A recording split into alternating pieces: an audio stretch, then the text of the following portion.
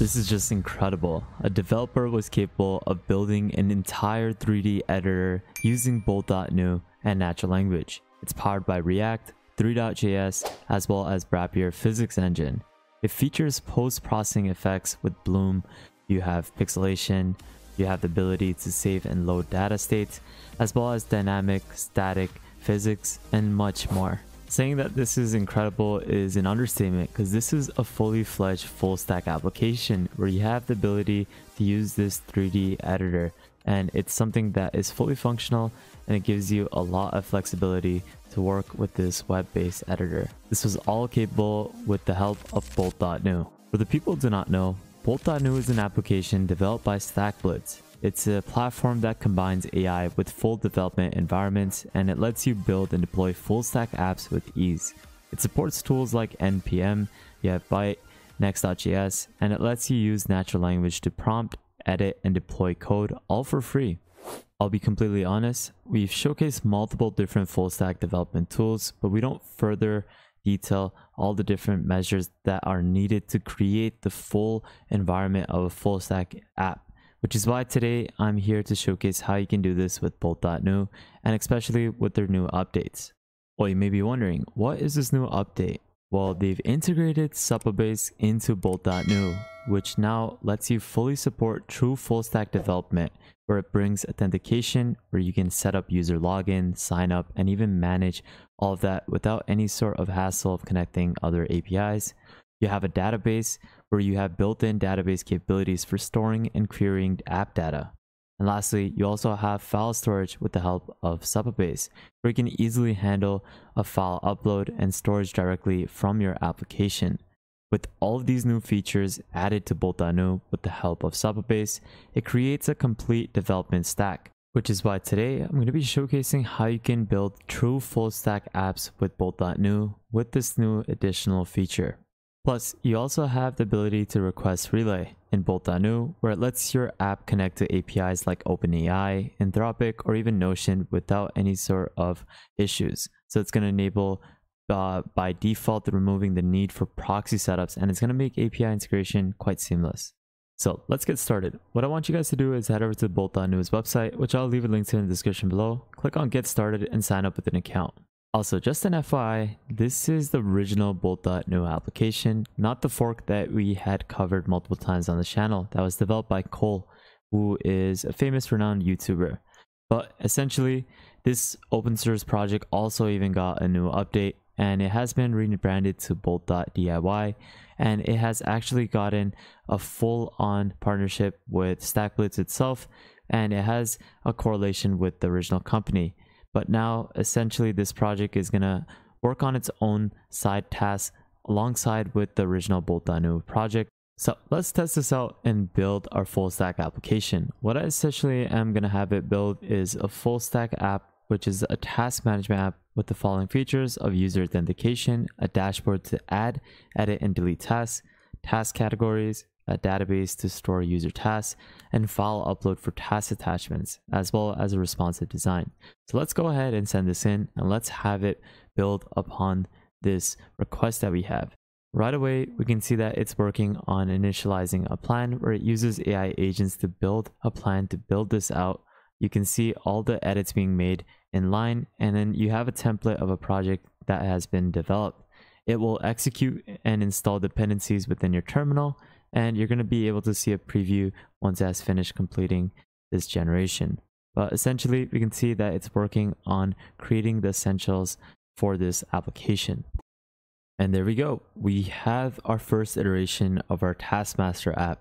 So it looks like it has built a couple of different categories for us to track our different tasks, and we have the ability to add tasks. So it looks like it has built the first functionality of this application. And what we're going to be doing throughout this video is iterating on it further and having it linked to Supabase to create that full stack application. The great thing with Bolt is that you can automatically deploy your application with a single click. So in this case, you can click on deploy and you can see your site has been successfully deployed. So now I can go ahead and visualize it within this deployed app, and it has been able to do this with Netlify. So that was super quick with a single click of a button of just simply click on deploy. Now, I really should have read this through, but you can only access this new Supabase integration with this new Supabase beta link. So now what I'm going to do is send in the exact same prompt that I sent in originally to this new Supabase link that was provided so that I can access the integration within it. So let's go ahead and send it in and let's see what it's capable of generating with this new integration. So let's send it and let's restart fully again.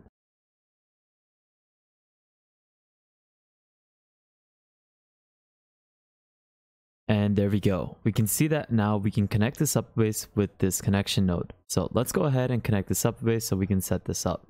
So we can simply go ahead and click on this and then we can authorize the request to StackBlitz so that they can start making changes such as reading and writing auth configurations. So you don't even need to go into the configuration files and do it yourself. So we can see it's connecting to Bolt and it has successfully been connected.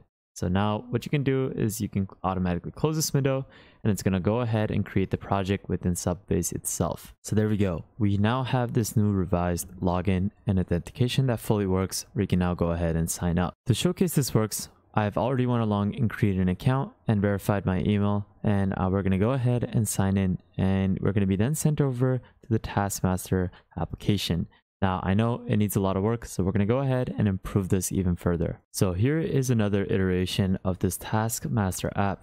In this case, the top bar doesn't seem to be looking too well, but it has now started to work on the main dashboard. I'm going to go ahead and make it replace this and add a couple of different packages. And with this Supabase integration, we can see that it has even created a database where it will store our user data, as well as having authentication fully set up. So here we go. Here is a cool iteration of this Taskmaster app, which is fully functional. We have total tasks that you can see pending, in progress, and completed. You have a dark mode. You have a calendar in which you can visualize all your tasks. And then you also have the ability to obviously sign out and then log back in with the account that you had created. So the authentication has been fully set. It has been linked to a database, and we're going to be able to easily add new tasks. So let's say our task is to create a YouTube video. We can do that. We can say the description is to create on bolt.new, add a category. There's no category yet, so I'm going to need to actually set that. And then you can add a date. And essentially, you can go ahead and click on create task. And then once you have finished creating your application, you can obviously deploy it, and then you can even have it connected to Netlify. So this is easily how you can create a full stack application with authentication, with the database linked with the help of Supabase, and then having the ability to have bolt.new create and configure everything that is essential within your application. Now, this is just a super simple to-do list application. You can even make this better and more intricate, like the one that we saw before with this 3D cube editor. And this is essentially the capability that you get with bolt.new. If you like this video and would love to support the channel, you can consider donating to my channel through the super thanks option below. Or you can consider joining our private Discord, where you can access multiple subscriptions to different AI tools for free on a monthly basis, plus daily AI news and exclusive content, plus a lot more. But that's essentially how you can use this new Bolt.new update for you to easily create full stack applications from the ground up. And this is essentially something that I'm going to keep on making more videos on so that you can easily build any sort of application you want with all of these tools that we use today. But with that thought, guys, I hope you enjoyed today's video and you got some sort of value. Make sure you follow me on the Patreon so that you can access different subscriptions like Lovable, which is a free subscription that we're giving out this month completely for free. Follow me on Twitter, a great way for you to stay up to date with free AI news daily. And lastly, make sure you guys subscribe, turn on the notification bell, like this video, and take a look at our previous videos because there's a lot of content that you'll benefit from. But with that thought, guys, have an amazing day, spread positivity, and I'll see you guys fairly shortly. Peace out, fellas.